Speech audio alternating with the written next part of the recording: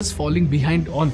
The first gap is the compatibility gap. To understand this gap, you need to know something called calorific value. It's basically the amount of energy you get from burning 1 liter of fuel.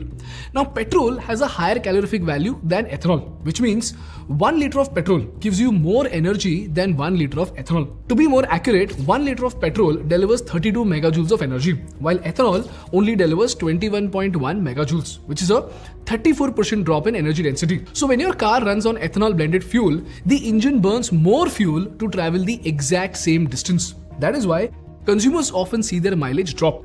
Now, if you look at this chart, Niti Aayog's document says that E0 four-wheelers calibrated to E20 see a 6 to 7% drop in mileage. Similarly, two-wheelers designed for E0 calibrated to E20 see a 3 to 4% drop. To put that 6% drop in perspective, if your car runs 15 kilometers per liter on petrol, with E20 that falls to about 14.1 kilometers. So, over 1000 kilometers of driving, you will need 71 liters of E20 fuel instead of 67 liters of petrol.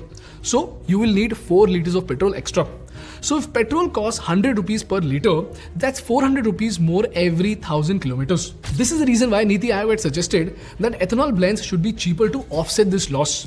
But in practice, petrol prices have not fallen at all. So what you're majorly paying for is not petrol, but the tax on petrol, which includes VAT and excise duty. So now the problem is the mileage has dropped, but we don't see any decrease in petrol prices. And that is disappointing for the citizens.